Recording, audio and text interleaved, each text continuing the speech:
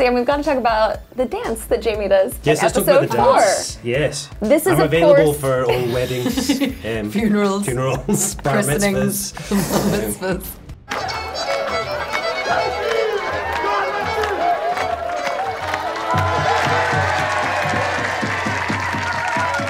This is something that the fans were really hoping they were going to get to see from the Fiery Cross. Thank God the fans got it. Oh, they'll be happy.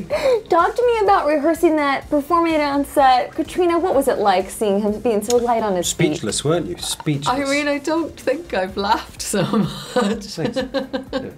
He took it very seriously. I mean, there was a lot of rehearsing going on. There was. There was rehearsal time. You rehearsed. You rehearsed. But, I'm just imagining you twirling in a field. I mean, he's very light on his feet. It's the Highlander Fling. It's actually not a sword dance.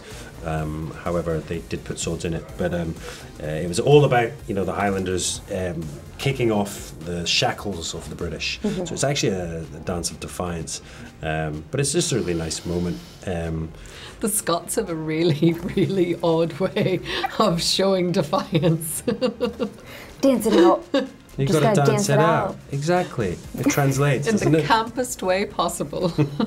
Well, it was supposed to show your manliness because, you do it in the battlefield, you do it in front of them.